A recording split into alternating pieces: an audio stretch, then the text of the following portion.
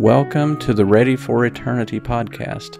My name is Eddie Lawrence, and the episode today is answering the question, was Jesus sacrificed on Mount Moriah? As I mentioned on the last episode, this blog post is the most read article on my entire website, and I'm not really sure why people are so interested in this particular topic.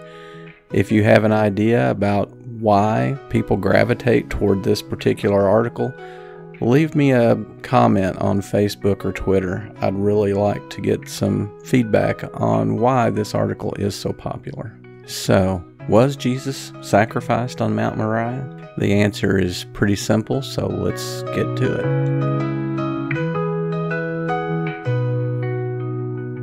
According to 2 Chronicles 3:1, Solomon built the first temple on Mount Moriah. And as I noted on the previous episode, some people confuse Mount Moriah with the mountain where Isaac was bound. As we noted, there is zero scriptural support to conclude that Isaac was bound at the site of the future temple. This conflation has led some people to assert that Jesus was sacrificed on Mount Moriah. Now, it is true that his crucifixion was near Mount Moriah, but we can be sure it didn't take place on Mount Moriah. If the crucifixion were on Mount Moriah, his cross would have been on the Temple Mount. The New Testament is clear that his crucifixion happened outside the city. John 19:20 and Hebrews 13:12 spell this out. Since the Temple Mount, also known as Mount Moriah, was inside the city walls, we can be confident that the sacrifice of Jesus didn't happen there. Besides this, it would have been unthinkable for the Jews to conduct a crucifixion in the sacred temple precincts. It's the theological connections between Isaac and Jesus that should grab our attention, not the geographical connections.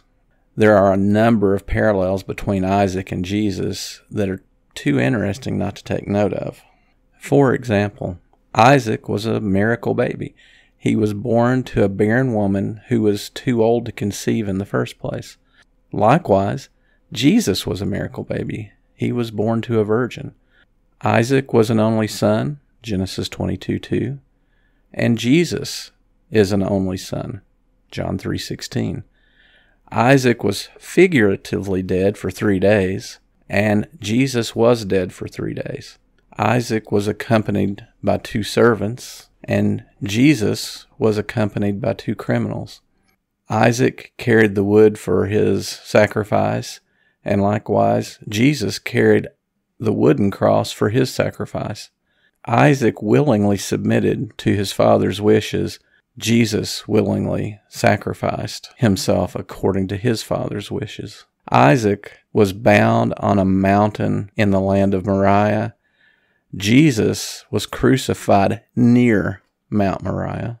And Isaac was figuratively brought back from the dead. Jesus was literally brought back from the dead. There's a chart on the website in the article which lays out these comparisons. Surprisingly, no New Testament author ever makes a comparison between Jesus and Isaac. What should this omission signal to us? Well, perhaps the New Testament authors thought the parallels were too obvious to be worth mentioning, or maybe the connections weren't pertinent to the problems the early church faced, and therefore it never made it into the letters. For all we know, the early Christians talked frequently about the connection, and the discussion just never made it into the New Testament writings. What seems obvious is that the binding of Isaac was a foreshadowing of things to come. God provided a substitutionary sacrifice which took the place of Isaac. And Abraham lifted up his eyes and looked, and behold, behind him was a ram caught in a thicket by his horns. And Abraham went and took the ram and offered it up as a burnt offering instead of his son. Genesis 22:13. This led Abraham to name the site. So Abraham called the name of that place, "The Lord will provide." As it is said to this day, on the mount of the Lord it shall be provided. Genesis 22:14. Abraham's confidence in God was absolute. He now knew beyond any doubt that God will make provisions for his people, and God keeps his promises. This led to a later saying, on the mount of the Lord it shall be provided. What is the it in it shall be provided? Was it that God would provide? Some say this is a prophecy about Christ's sacrifice. The it may refer to the sacrifice of Jesus, which God provided. Was Jesus sacrificed on Mount Moriah? No.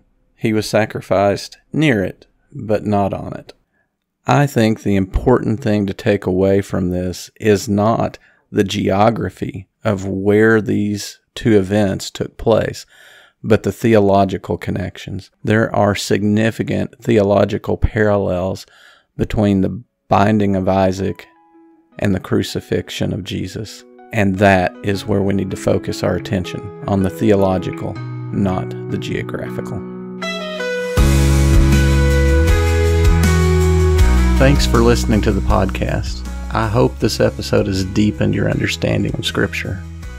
If you found this content valuable, please share it with your friends who might also benefit. For more biblical studies, visit our website at readyforeternity.com. That's the word ready, the number 4, and the word eternity. readyforeternity.com. I'd love to hear your thoughts. Leave me a comment on the Ready for Eternity Facebook page or reach out to me on Twitter. That's all for now. Keep studying your Bible, growing closer to God, and getting ready for eternity. See you next time.